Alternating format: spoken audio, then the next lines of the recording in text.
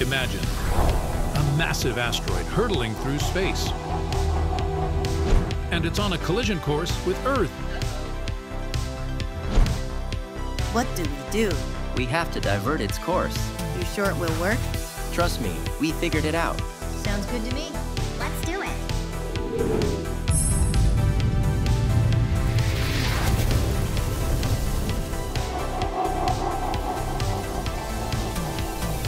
Hang on. Let's rewind a bit to see how we got here.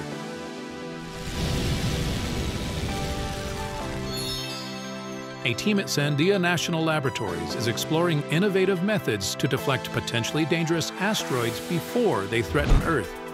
Led by physicist Nathan Moore, experiments are conducted using Sandia's Z machine, the world's most powerful pulsed power device.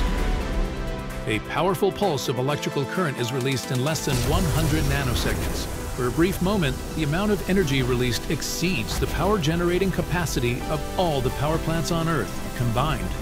Magnetic fields compress argon gas to a dense plasma hotter than the sun, making one of the most powerful X-ray bursts on the planet.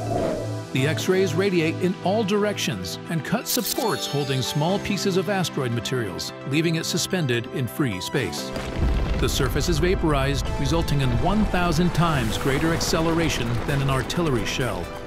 Asteroid material deflection is then compared to models run on high-performance computers to ensure their accuracy, providing the confidence to design real asteroid deflection missions. Now, where were we?